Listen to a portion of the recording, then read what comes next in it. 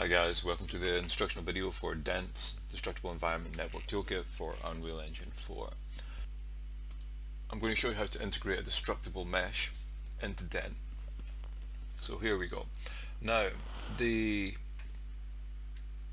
you go to DENT, Destructibles, Destructible Master, we've got two destructible masters here. We have one with lighting effects and one with just the main master. Now, whatever one you want to take the functionality of, you have to make a child object. So the lighting is inherited from the master, but it has lighting with functions to disable lighting upon fracturing of the object. For rock, we're just going to create a child object from here. Let's call that BP DENT rock.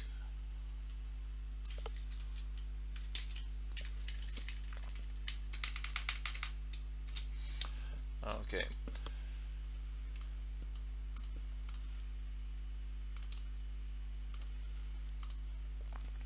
So what we have here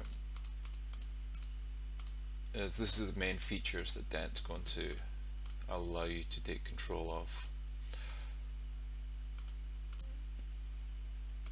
Right, so on the mesh we'll just assign the rock.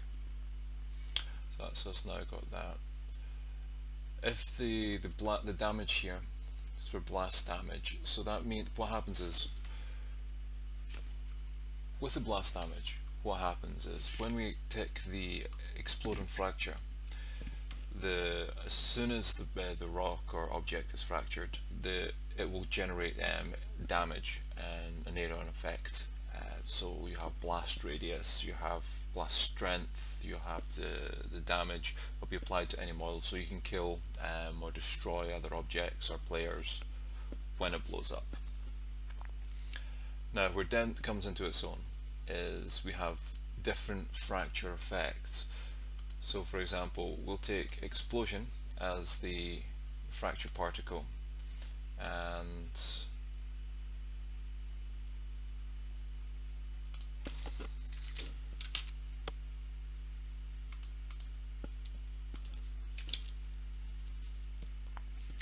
so rockfall radial, rockfall point, and we'll just do a different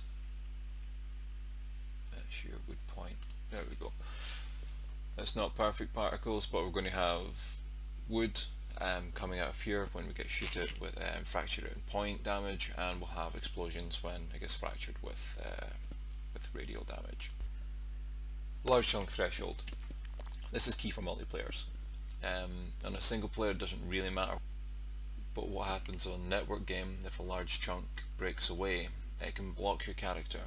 So with the physics being rendered on your local machine and the server generating where it's hot, and everybody sees the large chunks in a different place, everybody sees the smaller chunks in a different place.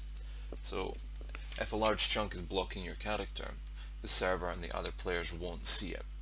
So what will happen is it'll affect the game, it'll stop your character moving, it can cause the game to lag out and just become generally not very nice to play.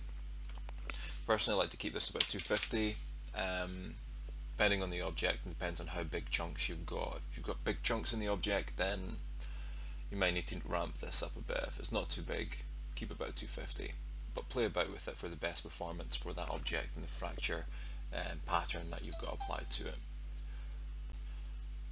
Now, if we go, and I'll just remove this destructible mesh from the game, and I'll just bring the rock in. So if we play now, we'll be able to see the different fractures.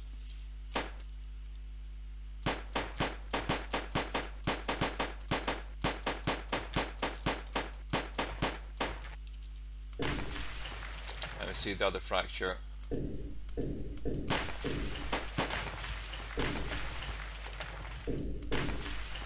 There we go. Okay. So that's how to bring a destructible mesh into DENT so it can be used as in a networked game. Okay, thanks for listening guys. Catch you next time.